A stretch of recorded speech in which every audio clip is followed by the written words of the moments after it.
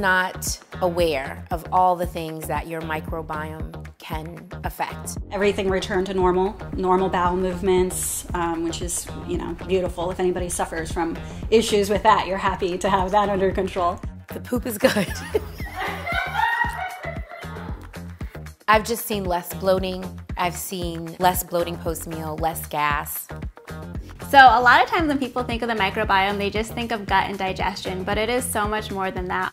My skin started to clear up. And I don't have a ton of skin problems, but what has happened with my skin as a result of taking the microbiome products was a very pleasant surprise.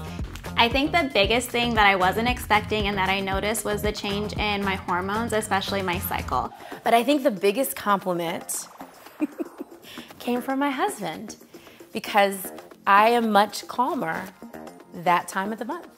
He specifically asked me, like, what are you doing differently? And I said, wow, the probiome products are working. That's a win.